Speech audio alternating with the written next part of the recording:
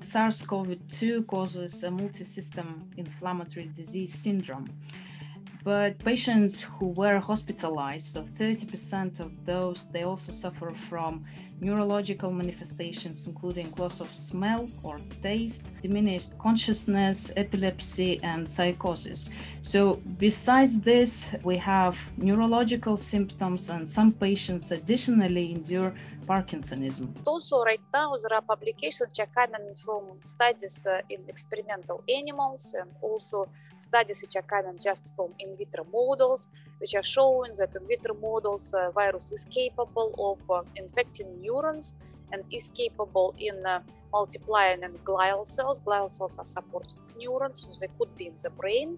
And also we have studies coming from post-mortem investigation of tissues in people who suffered from COVID, and then they died after prolonged COVID, and then they will study of where exactly in their body the virus is found.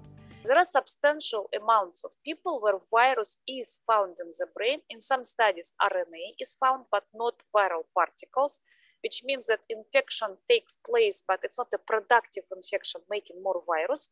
But on the other hand, for brain, it really doesn't matter whether virus is produced there. Right now, all the debates are whether virus is produced there or not.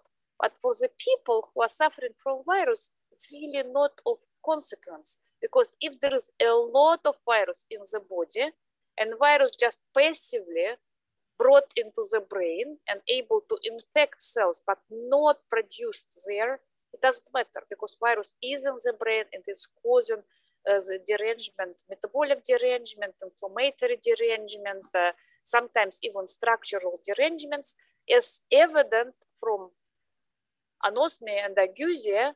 Anosmia, lack of smell, ageusia is lack of proper taste in a lot of people. So we do know that those neurological symptoms are connected to the brain.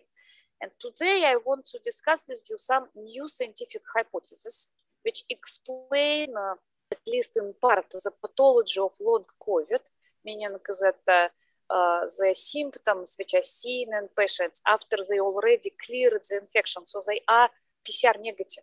There is no virus there anymore. We declare victory, right? No virus anymore. But people suffer from a range of symptoms. I should say from the very beginning for you that this hypothesis is kind of scary. It's not completely confirmed yet. We're just having certain evidence in its favor. And I will show for you those evidence, and then you can look at this evidence and do conclusion for yourself. But again, it's not a proven hypothesis. We are not saying that that happens with everybody. What is not happening with everybody could be true for at least some cases.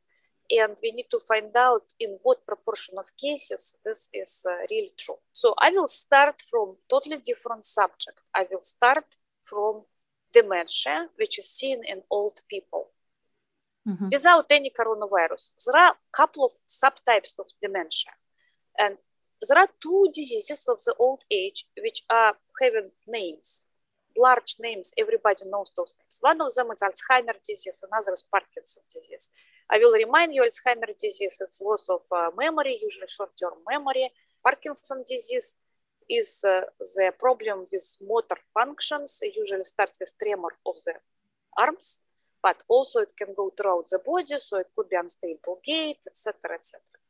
Those two diseases are separate diseases, but there is a special type of Parkinson's disease which is more rapid than classical Parkinson, and that is having a constellation of symptoms both from Parkinson and from dementia.